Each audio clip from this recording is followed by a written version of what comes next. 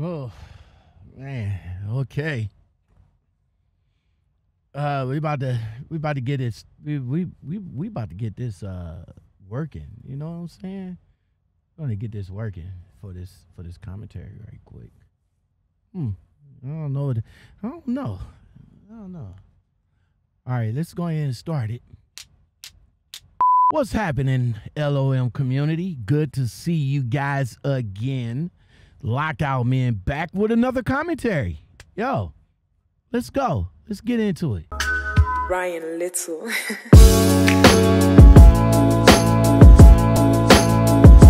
All right, so what's up, everybody? Lockoutmen back again with another commentary for you.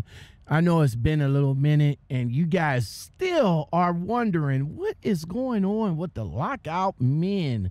Well, has been a lot of stuff that's been going on with me, and I haven't let it off my chest yet. I still got it right here.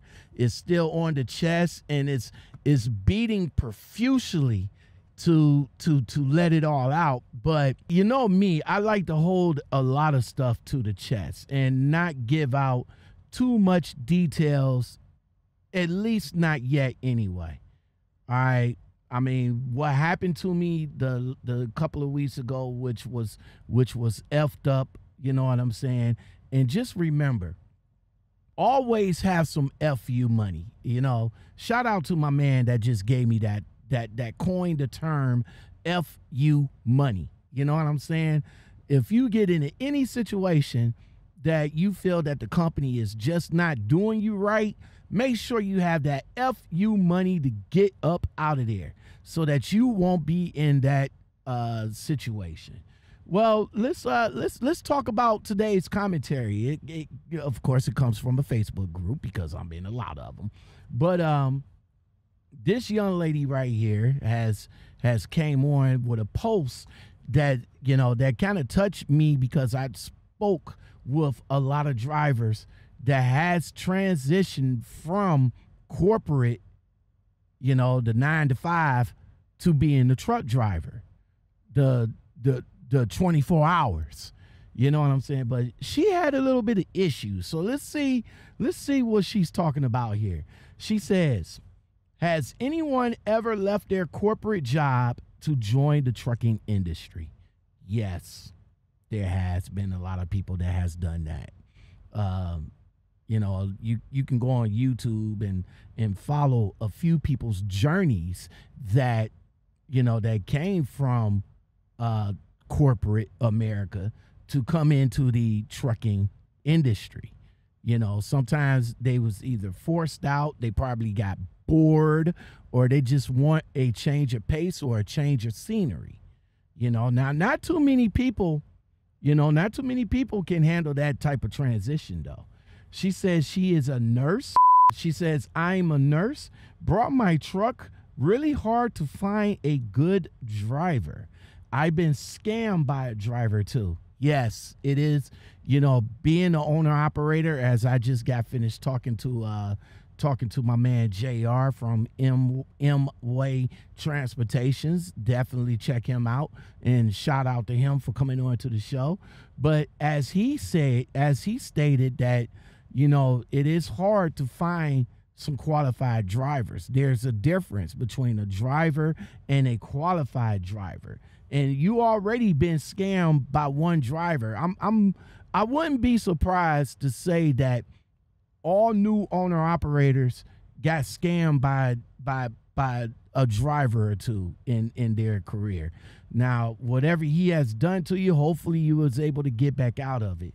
She says she's been thinking lately to get her CDL and drive her own truck, which will probably be a good idea.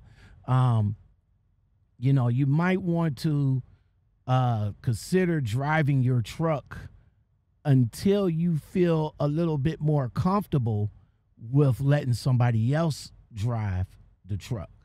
All right. Now, of course, if let's say he would have left that truck in no man's land, then you will have to find another CDL driver, pay them, and get them out to your truck so they can bring that truck back to you if it's in a condition to roll. All right. She said recently she moved to Florida, and I don't like the healthcare system set. Healthcare. Wow. You know, it's kind of hard with healthcare.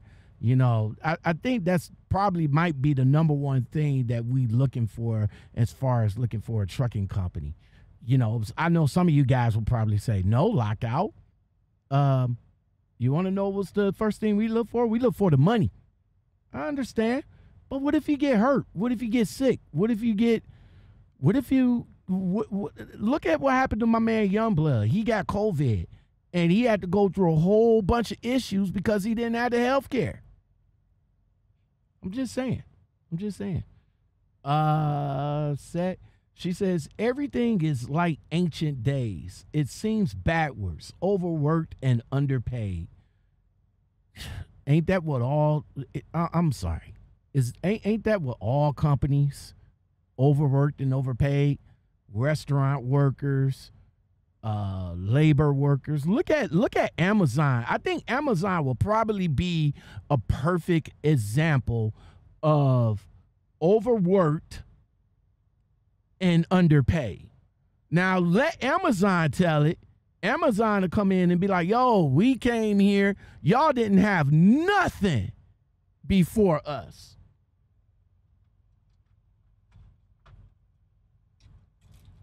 Nothing before us. Like, nothing. But now that we here, we gave you a job. We gave you $15 an hour. And you're going to complain about how we operate? Well, yes, because y'all operate with a slave mentality. I heard through the grapevine that when you go on a break, you got a half an hour. From what I hear, it takes about a good 15 minutes to get to the break room.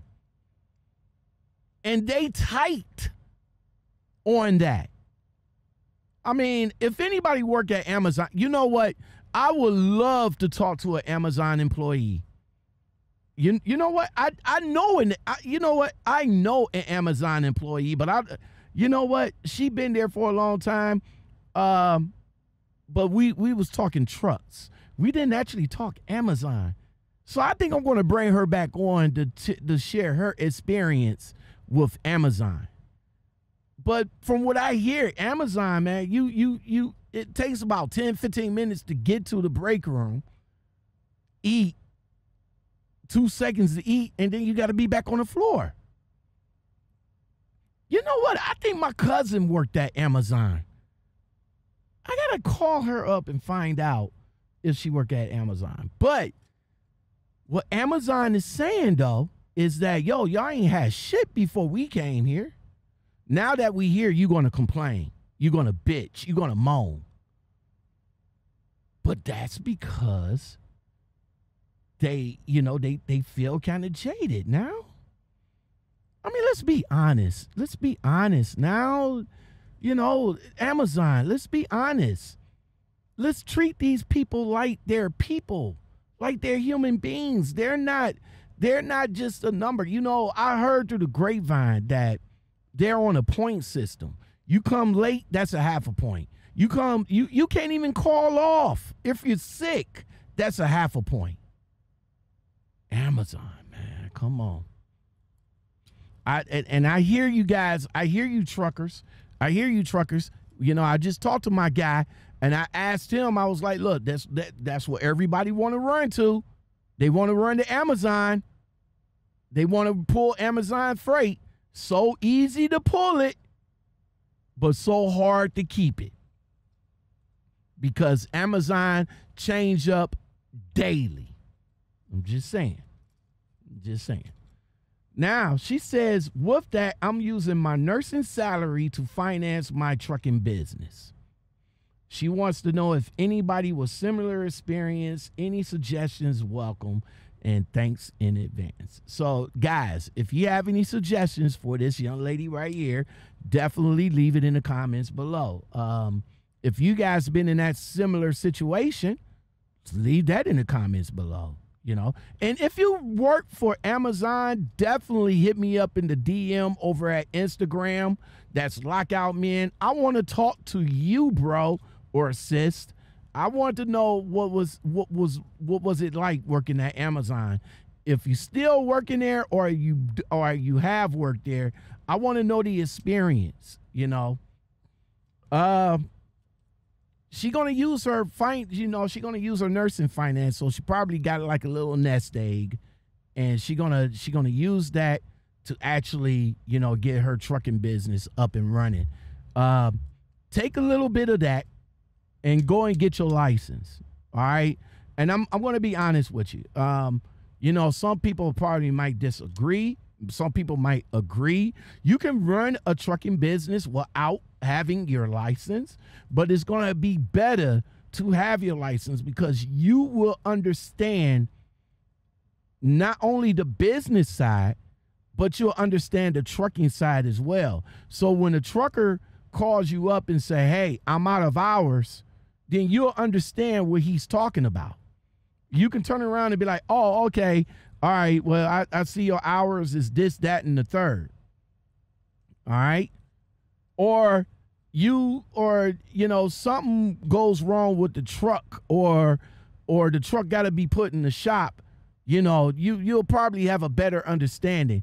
I talked to one of my lady interviewees, and she said that the thing that she done before she owned her business, she learned the truck inside and out, so that when the truck breaks down, she won't get jaded when she take it into the shop.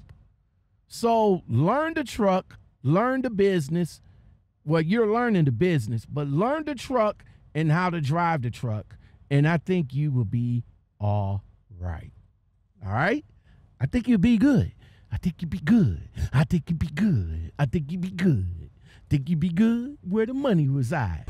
Where the money reside. Where the money reside. Where the money reside. Where the money reside. Yeah, that's what's up. I watch way too many YouTube videos. Well, anyway, that's going to do it for the Lockoutmen podcast show. I really appreciate you guys being here. Today's commentary brought to you by my man from M-Way Transportation. Yes, sir. If you guys looking for a minority-owned trucking company, definitely check him out. He's located in North Carolina, and you can go on to Facebook up under M-Way, just like M Street. This how it sounds. M-Way Transportation, and check out and see what he has to offer for you potential drivers out here. He's looking for straight-minded, career-driven, in entrepreneurial thinking type drivers, so to help him grow his business as well as growing your potential business. M-Way Transportation. Definitely check them out. All right, so that's going to do it. I really appreciate it. If you guys want to come on to the show, definitely hit me up in the DM over at Instagram, or hit me up in the Gmail. That's lockoutmenpodcast@gmail.com. Let me know if you guys want to come on and talk or promote or anything like that. You have a trucking business, you have a trucking business, or you just want to come on and talk, chop it up, or whatever you want to do. Let me know and we'll get it on. That's what we do. You know what I'm saying? I'm working for you. Now that I am doing it this way, I don't be going live no more. I wish I could, but I'm a truck driver and I don't have the time. At least I don't have the time like I used to. Just saying. But I still got the time to talk to you, and then we'll get it up in the premiere. If you guys have a trucking company that you guys want me to call, y'all know how to do that too. Suggest a call, hit me up with some coffee in the Cash App, and I would get that company on the show. All right, you guys take it easy, and I'll holler back at you guys with another one. Peace. Ryan Little.